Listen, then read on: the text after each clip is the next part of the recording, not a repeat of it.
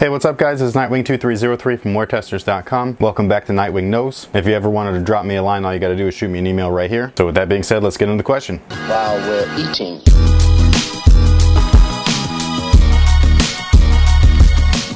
So Griffin asks, hey Nightwing, I'm a righty shooter, but I was recently told to work on shooting with my offhand.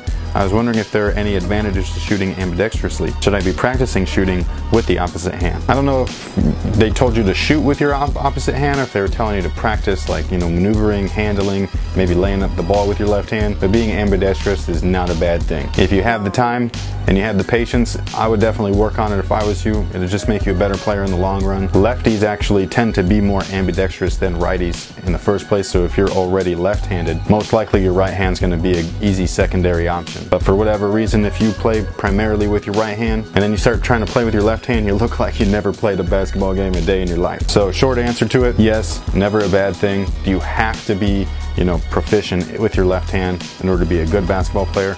I would say yes and no, it just depends. I think that dribbling or handling with your left, being able to pass and being able to lay it up is definitely solid options. But being able to actually raise up and shoot, I don't know if that's 100% necessary, but like I said, if you got the time for that, go ahead and practice it. It definitely doesn't hurt.